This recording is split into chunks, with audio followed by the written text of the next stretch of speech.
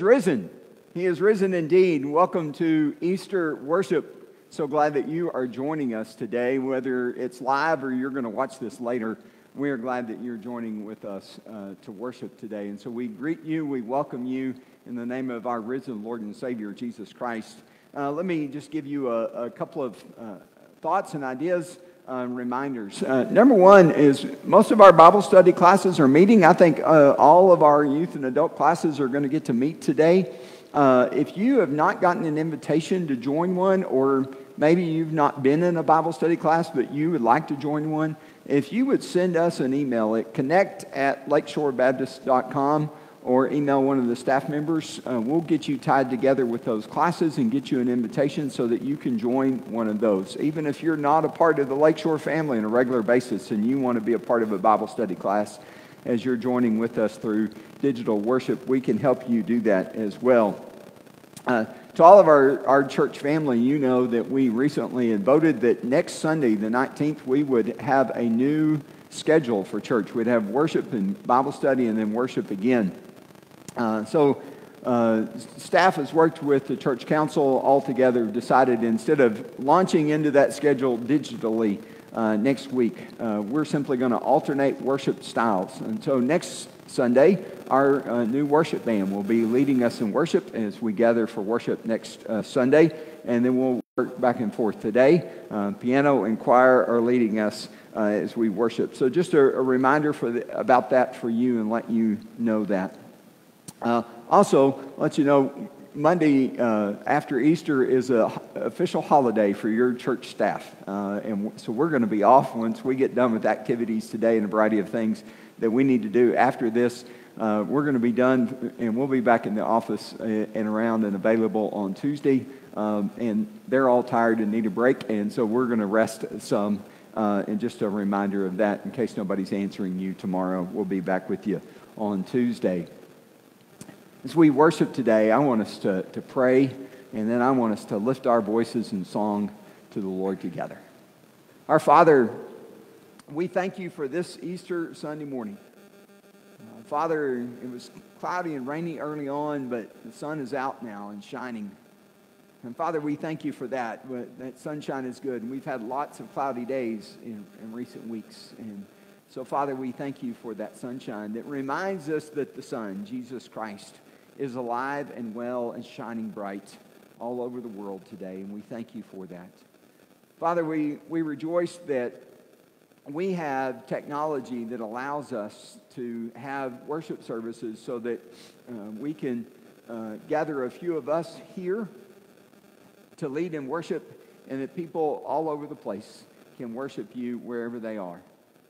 And Lord, today, may you inhabit the praises of your people. May you be honored and glorified and exalted and lifted up by voices singing to you, by scripture read, by prayers prayed, by sermons preached and proclaimed by preachers all over the place today. That you would be honored and lifted up. Oh Lord, we thank you for this great opportunity to worship you today. It's in Jesus Christ's name that we pray. Amen. Good morning. Matthew 28:6 tells us he is not here. He is risen just as he said. Christ the Lord is risen today. Let's sing together.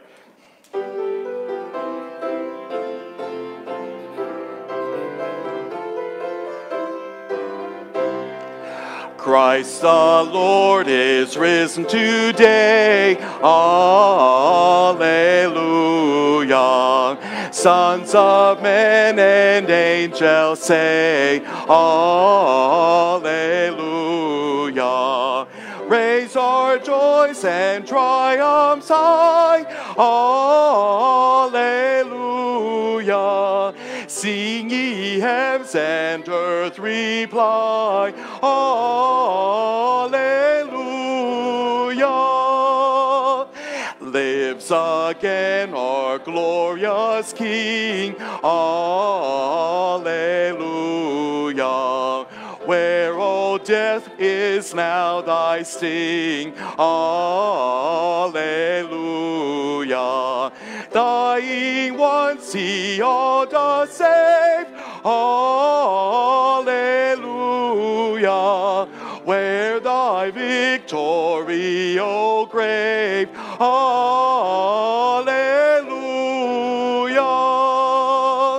Love's redeeming work is done. Hallelujah. Fought the fight, the battle won. Hallelujah.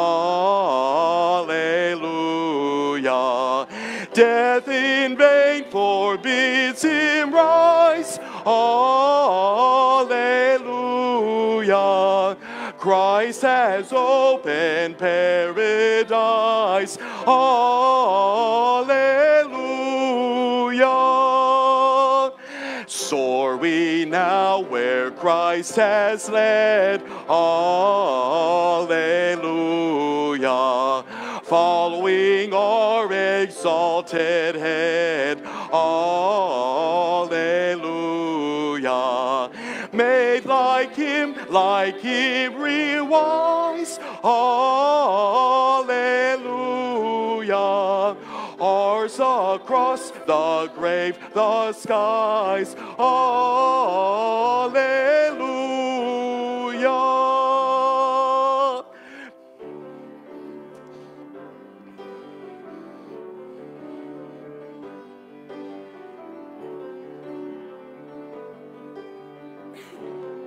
I know he rescued my soul. I know he rescued my soul. His blood has covered my sin. I believe. I believe. My shame he's taken away. My pain is healed in his name. I believe.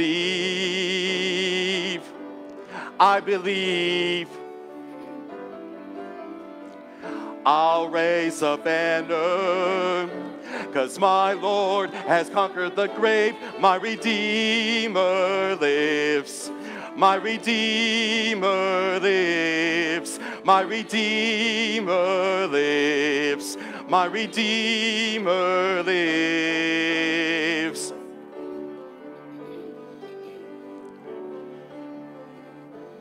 I know he rescued.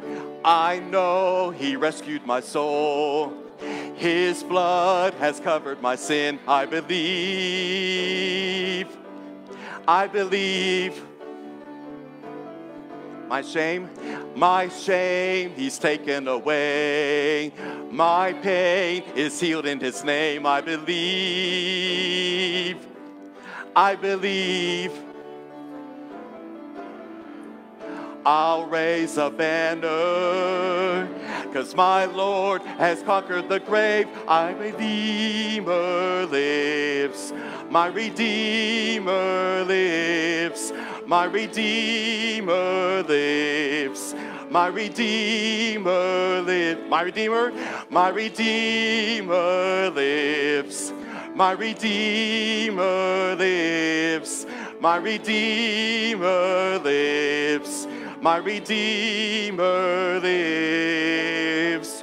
You lift my burden. I'll rise with you. I'm dancing on this mountaintop to see your kingdom come. My Redeemer lives. My Redeemer lives. My Redeemer lives. My Redeemer lives. My Redeemer. My Redeemer lives. My Redeemer lives. My Redeemer lives. My Redeemer lives.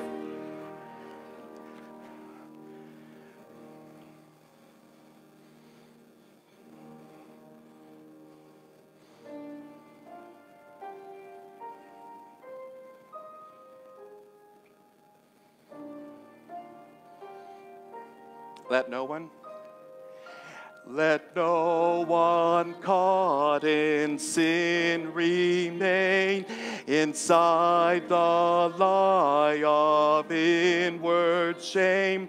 We fix our eyes upon the cross and run to him who showed great love and bled for us.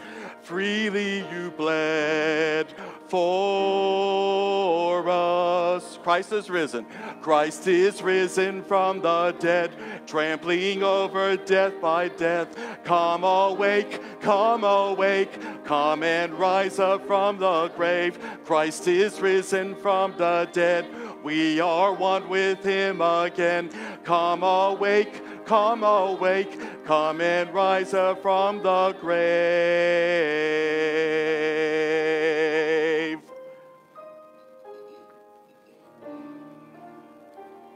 Beneath the weight? Beneath the weight of all our sin, you bow to none but heaven's will.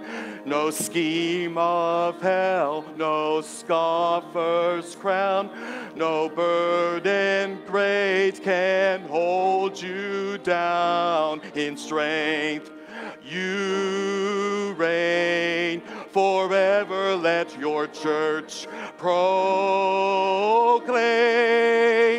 Christ is risen from the dead, trembling over death by death. Come awake, come awake, come and rise up from the grave. Christ is risen from the dead. We are one with him again.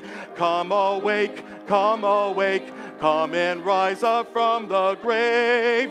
Oh, death, where is your sting?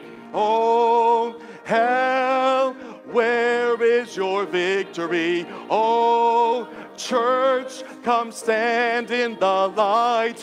The glory of God has defeated the night. Singing, oh, death, where is your sting? Oh, hell, where is your victory? Oh, church, come stand in the light. Our God is not dead, he's alive, he's alive. Christ is risen from the dead, trembling over death by death. Come awake, come awake, come and rise up from the grave. Christ is risen from the dead, we are one with him again. Come awake, come awake, come and rise up from the grave. Christ is risen from the dead, trembling over death by death. Come awake, come awake, come and rise up from the grave. Christ is risen from the dead, we are one with him again. Come awake, come awake, come and rise up from the grave.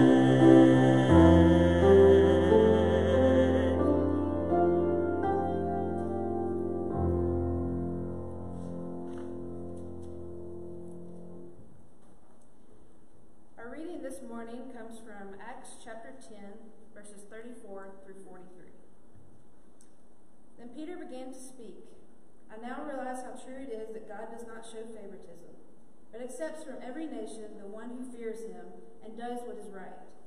You know the message God sent to the people of Israel, announcing the good news of peace through Jesus Christ, who is Lord of all. You know what has happened throughout the province of Judea, beginning in Galilee after the baptism that John preached. How God anointed Jesus of Nazareth with the Holy Spirit and power, and how he went around doing good and healing all who were under the power of the devil, because God was with him. We are witnesses of everything he did in the country of the Jews and in Jerusalem. They killed him by hanging him on a cross. But God raised him from the dead on the third day and caused him to be seen. He was not seen by all the people, but by witnesses whom God had already chosen, by us who ate and drank with him after he rose from the dead. He commanded us to preach to the people and to testify that he is the one whom God appointed as judge of the living and the dead. All the prophets testify about him, that everyone who believes in him receives forgiveness of sins through his name. Let's pray. Dear Heavenly Father, we just reflect on the joy of what today's meeting is all about. And God, we celebrate today because the tomb is empty and Jesus is alive. God, I pray that churches all around the world would have the opportunity today to minister far and wide, and that your gospel will be proclaimed in a way that maybe it's never even been proclaimed before. And God, I pray that you would give people ears to hear. God, I pray as we continue to worship today, I pray that we would just be joyful and be thankful for the sacrifice that you made for us.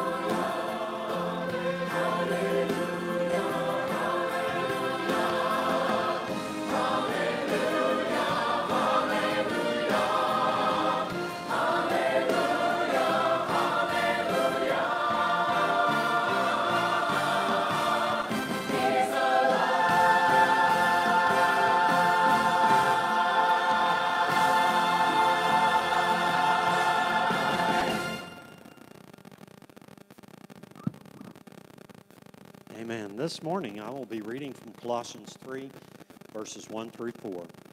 Since then you have been raised with Christ. Set your hearts on things above, where Christ is seated at the right hand of God.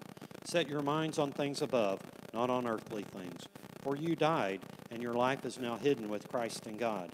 When Christ, who is your life, appears, then you also will appear with him in glory. Let's pray together. Father God, we thank you that you sent your Son to die on a cross. And we remember that today he was risen.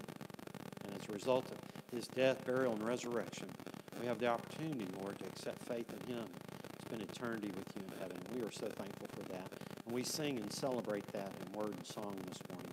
Lord, I pray for each person watching, Lord, that they would have a relationship with you, and if they don't, that, Lord, this may be the day that would change, that you would touch their heart and they would understand what it means to be a follower of Christ. We love you and thank for our opportunity to gather today. It's in Christ Jesus' holy name I pray. Amen. Jesus Christ, the King of glory, now is risen from the dead.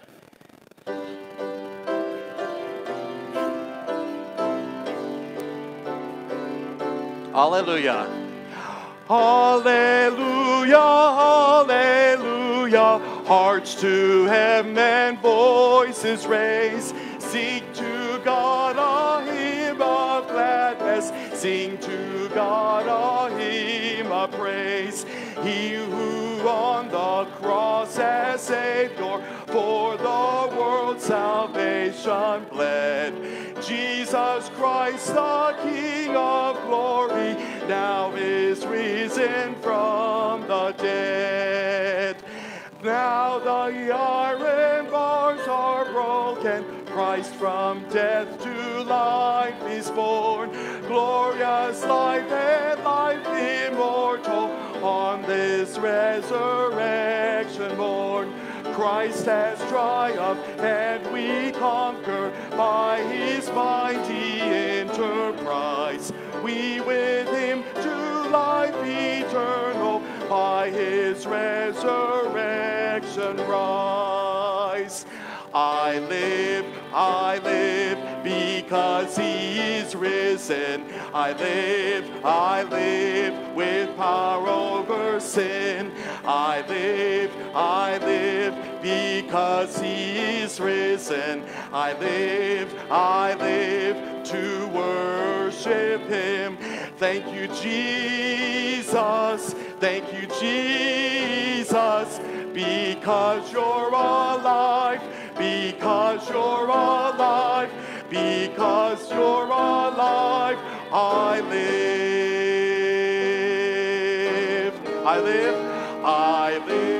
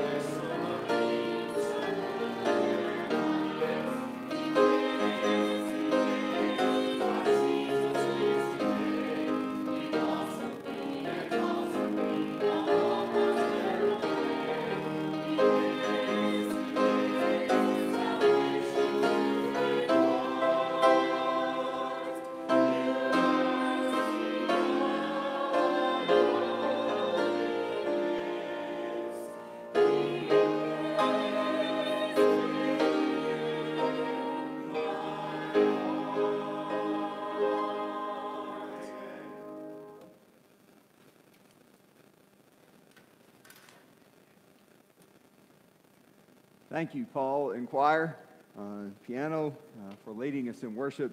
Beautiful, beautiful music today. Thank you so much. Details and decisions. Lots of details, lots of decisions. You may be thinking, I'm actually talking about the last month. That's probably what it's felt like for most of us. Lots of details and lots of decisions.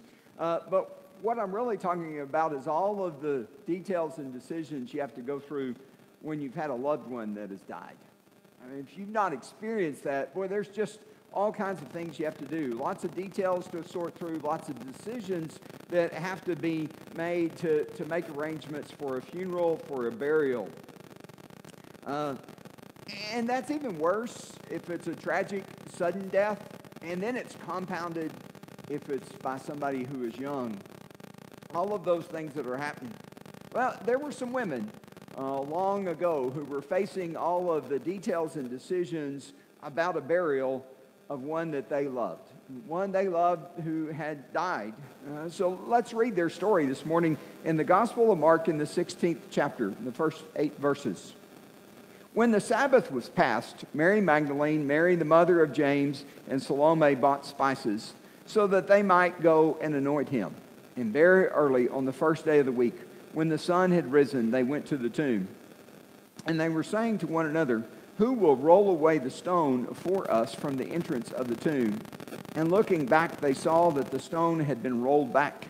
It was very large. And entering the tomb, they saw a young man sitting on the right side, dressed in a white robe, and they were alarmed. And he said to them, "Do not be alarmed. You seek Jesus of Nazareth, who was crucified. He has risen. He is not here. See the place where they laid him? But go, tell his disciples and Peter that he is going before you to Galilee. There you will see him, just as he told you." And they went out and fled from the tomb, for trembling and astonishment had seized them, and they said nothing to anyone, for they were afraid. These women were taking care of details. The women were on their way to take care of the detail of anointing Jesus for burial. It's early in the morning, and they're on the way. The sun has just risen. They probably started while it was still dark, but they're on their way on this morning. And I can imagine it's a rather solemn day. I think they're still trying to get their minds around the fact that Jesus, whom they had been following, whom they loved, whom they cared about, is dead. And they are on the way. I can't imagine that there was a lot of conversation going on this particular morning, that there was too much that anyone was saying. They were going to take care of what was not a favorite task, I can imagine, for anyone. But in Judaism, preparing someone for burial, anointing them for their burial is considered a good deed, a good work. And so it's something that would be done with care, with great interest. In this group of women, maybe not all of them had ever done this task before, but somebody most likely had already done so. They knew exactly what to do. And so they're heading their way there for this necessary task. And these women had watched to see where Jesus was buried. They wanted to know where he was, so when this time came, Jesus was crucified on a Friday, and it was late in the day, and the Sabbath was approaching that would come at sundown on Friday. And so really they had to hurriedly get Jesus off of the cross and to this tomb, and they did not have time for all of the proper burial of Jesus and the anointing of him that they would do. So on this morning, they planned. The Sabbath has passed. It's now a new day. They had set aside this time to go, and these women are making their way there. But there was one detail about all of this that was concerning to them. These women were, I would imagine this was much of their conversation, if there was much conversation at all, was, what are we going to do about the large stone? For a large stone had been rolled in front of the tomb to seal its entrance so that nobody else would get in. And while there were several women still, it was large. I would imagine they're imagining this is beyond our capacity to roll this stone out of the way. But surprises of surprises, the tomb is open. The rock has been rolled out of the way. This very large stone. It's an unusual twist of events. And because the tomb is open, they go into it. You can enter into these tombs. There's an opening. You actually walk in. And when they enter the tomb, there's a young man seated there on the right in white. It's interesting that he's on the right. That's the good place to be, right? You move to the right, and that's what so often we think is we put the good on the right. And he was wearing white. I mean, what else would you wear? Of course, certainly it would be white. But it's kind of strange to find someone sitting in a tomb. Most people I know don't even like to go to cemeteries. Now, because of what I do as a pastor, I probably spend a little more time in cemeteries than most people. Now, one of the interesting things about being a pastor is you make friends with funeral directors who spend more time in cemeteries than I do. But most people I know don't really like to go to cemeteries. And if they do go, they don't want it to be dark at all. They're kind of leery of cemeteries. I think most of them know there's nothing would happen, but still, it's just that idea. And here you find this young man just sitting in the tomb, kind of like he's hanging out there. Seems kind of odd, but that's what is happening. And so there's this one in the tomb, and then he talks to them. He speaks to them. He gives them these words: "Do not be alarmed." Those are good words. The idea, of course, here is this is an angel, and that's what we find angels saying in the scriptures when people encounter them. Do not be alarmed. And he quickly tries to calm their fears. Do not be afraid. He's saying to these women, "Oh, why? He wants them calm because he has great information for them. He has some incredible news for them. Jesus is not here."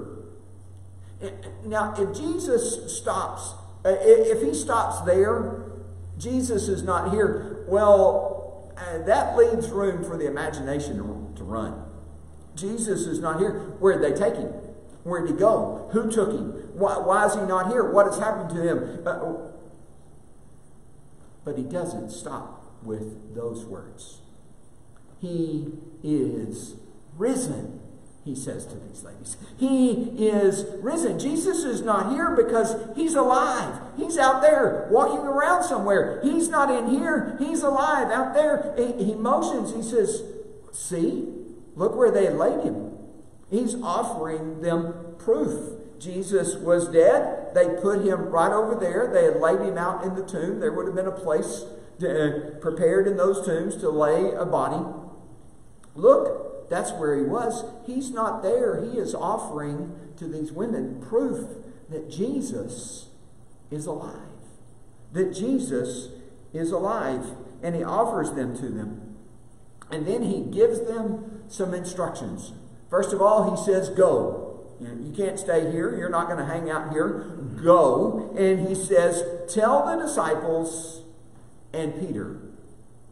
Well, there were 12 disciples. One of them has also died. He hung himself because of his betrayal of Jesus. And then there are 10 of the disciples who are most likely in agony. They're in deep grief. They've given their lives to following Jesus for 3 years, probably thinking of more of a climactic ending to life than Jesus dying on a cross. And so no telling what all they're feeling. Go tell those 10. And Peter, this young man in the tomb singles out Peter. Peter was the one who denied Jesus. Peter is the one who, when he was accused of being a part of Jesus and being with Jesus, swore that he was not with them. He was not with Jesus, even though he had told Jesus he would never deny him. He would never betray him like that by denying that he was with him. But when pressed, he did. And then just as Jesus said, "You'll deny me 3 times before the rooster crows." And he heard the rooster crow. And he wept. And he says, be sure and tell Peter. Go tell the disciples and tell Peter. Peter needs to know Jesus is alive. Well, here's their reaction. They fled. They ran away. They ran like they were scared. Because despite the fact that he has said, "Do not be alarmed," they're alarmed. Do not be afraid. They're afraid. They run off. That's how Mark ends the text that we read today. They were afraid. They were trembling and they were astonished. Maybe they dropped the spices they had taken with them to anoint Jesus with, and they just run off. And they said nothing to anyone. The greatest story ever, never told. The greatest story, they're told to tell it, and they tell no one. Now, according to Mark, all of Jesus' ministry, he had been telling people to be quiet. Now, it's not just the general roar of a crowd, "Hey, you all be quiet." No, as he encountered people and had relationships with them and did things for them, he would tell them to not tell people. In chapter 1, Jesus heals a leper. And he told the leper, after he healed him, to say nothing to anyone. Matter of fact, Mark says that Jesus sternly warned the man not to tell anyone. And Mark also says the leper almost immediately began to tell people what had happened. In chapter 5, Jesus heals Jairus' daughter. Jairus was this man, he had a daughter, she had died. And by the time Jesus gets with Jairus to his house, the mourners are outside the house wailing and weeping. And really kind of causing a commotion. Part of that is a cultural event that would happen. There would be this a loud mourning over the death, and this is the death of a child, so certainly elevated that nature of that. And Jesus tells them to calm down, for the girl is simply asleep, and they laugh at him. And he goes in to see the girl with mom and dad, and he takes her by the hand and lifts her up, and she is very much alive, and he gives strict orders to tell no one. In chapter 7, he heals a deaf and dumb man. Dumb meaning that he could not speak. And he touched the man, and his ears were open, and his tongue was loosed, and he could now speak. And Jesus gave him orders to not tell anyone. And the more Jesus told people this, the more they told. In chapter 8, there's a blind man who is healed, and Jesus heals him and gives him his sight, and there's a village nearby, and he tells the man not to go into the village, but to go directly home. And Jesus does that because if the man goes into the village, he sees more people, greater his temptation to start telling people what has happened to him. And Jesus simply wants the man to go home. But instead of being quiet, all of these people talk. Now, through the messenger that is in the tomb, the young man in a white robe on the right side of the tomb tells them to go and tell. They are scared, they run off, and they tell no one. What's up with that? I mean, why would you do that? I mean, you have the greatest event in history at your disposal. The greatest story now ever in existence, and you keep your mouth closed? Well, Mark tells us they're afraid, and that's probably what closes their mouths, and they're prompted by fear into silence and by disobedience. They're disobedient. They are told to do something. This is a message to them from God to them through his messenger, this angel there, the young man in the tomb in their silence. I mean, they have the greatest story ever. The greatest story ever. Up to that point, and it's been a couple of thousand years now since then, and I don't care if there's another couple of thousand years, I won't be around for all of them. I don't care if there's another couple of thousand years, this is still the greatest story ever. It's the greatest event in history ever.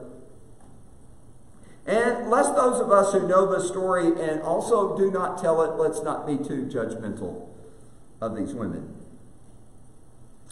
We need to go and tell because it can change people's lives.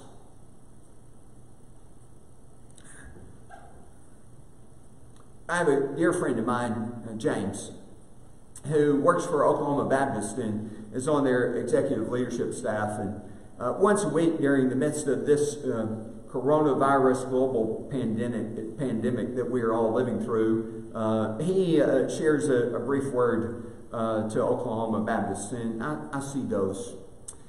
This week, his brief word to them was to tell his story of salvation, of the good news that he has, of encountering this good news, this great story. And he relays that story. How important, how powerful that is. We have the world's greatest story. Jesus died on a cross for the penalty of our sins. He was raised from dead by God to fully conquer sin and death. I mean, if Jesus had just died, sin would have won and death would have won. But Jesus died and God raised him from the dead to have the ultimate victory over sin and to have the ultimate victory over death. And now it's possible for anyone to admit that they are a sinner and ask for the forgiveness of their sins. And that's what my friend James was relating to people that he had done. And then we have this Jesus who will forgive us. And here's the thing that my friend said. He said, Jesus changed my life.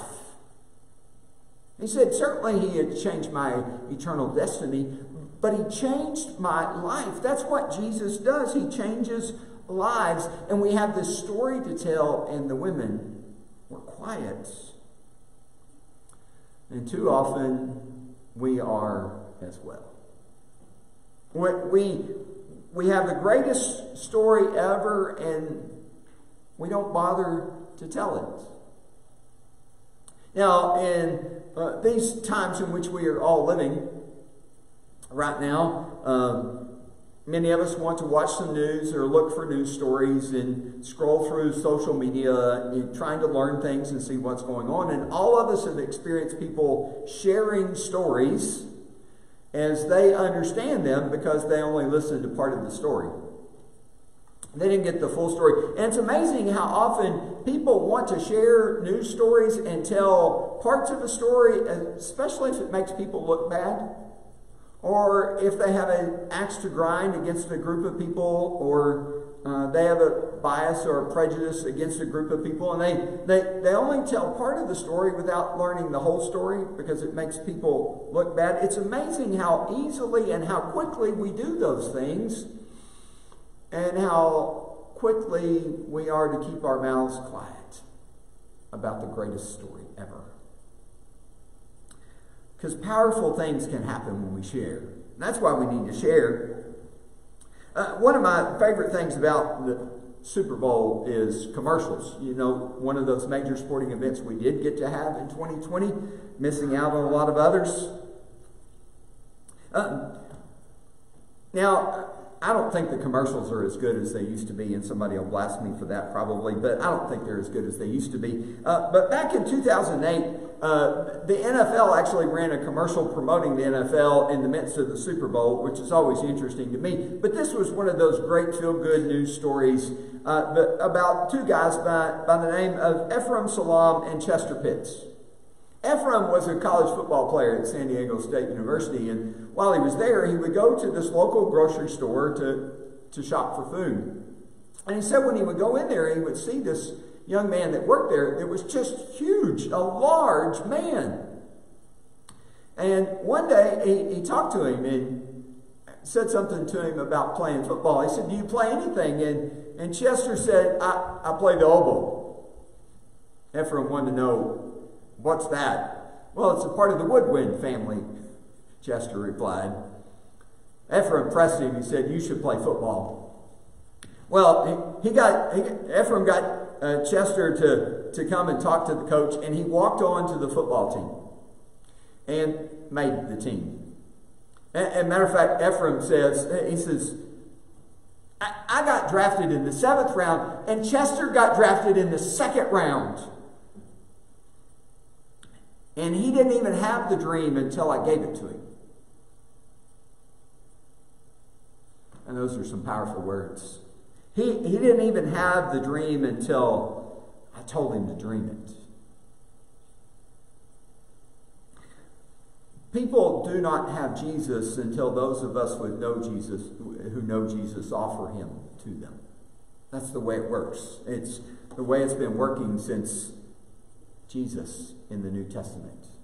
That those who know tell others who don't know so that they can have what Jesus has. I've told you today already, if you've never given your life to Jesus, it's this Easter morning and you know Christians are celebrating a risen Savior and you know all of that stuff in your head, but it hasn't done anything to your heart. And my friend James, when he told the story, he talked about when he was a small boy, he walked to the front and made a decision because he knew that's what he needed to do. His dad was a bivocational pastor. His mom, highly involved in church as well. He knew, but when he was 15, he had figured out he really never did that, and he knew that, and finally got to the place where he knew he needed Jesus. If you've never given your life to Jesus, perhaps today you're sensing something in your spirit. You're not sure what that is. That's the Holy Spirit trying to tell you you need Jesus. Jesus has made it really simple. He's done all of the hard work. He took on himself our sins. He took on himself the sins of all of us, anyone, everyone who would ever live when he went to the cross and paid the penalty for our sins. And the scriptures tell us that if we will believe that in our hearts and we will confess Jesus as Lord, he'll save us.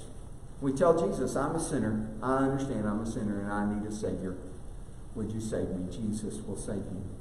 Well, if you've never done that, I invite you to do that today. I have another friend whose Christian birthday is Easter Sunday.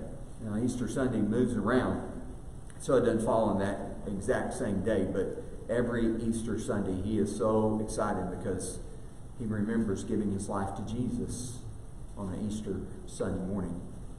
Would you give your life to Jesus? For all of us who've already done that, I want to remind all of us that we have the greatest story ever. And too often we are like the women in the text and we don't tell anybody. Even we are guilty of sharing those stories that maybe make people look bad. Maybe we don't even know if it's fully true, but we'll pass along those stories. But the greatest story ever that can actually change lives, too often we keep it to ourselves. And I'm not trying to blast you, for I realize I do it myself, but all of us need to hear and understand that we've got this greatest story ever.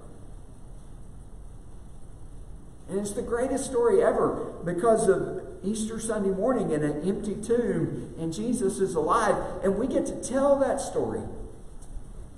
Maybe this year our Easter commitment to the Lord needs to be that we'll tell that story.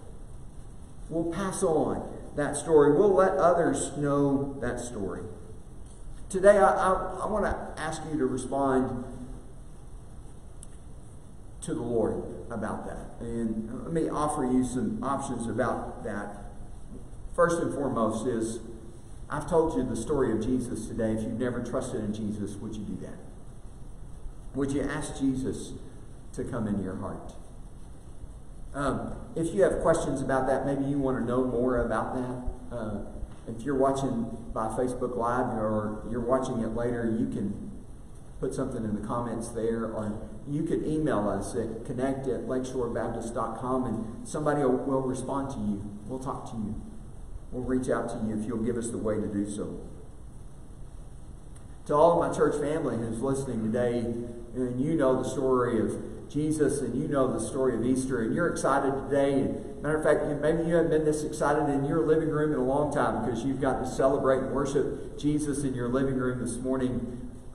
But you realize we all need a greater commitment to tell others, not just on Easter Sunday, but every day about Jesus. And you sense the Lord saying, hey, matter of fact, I know people you can tell.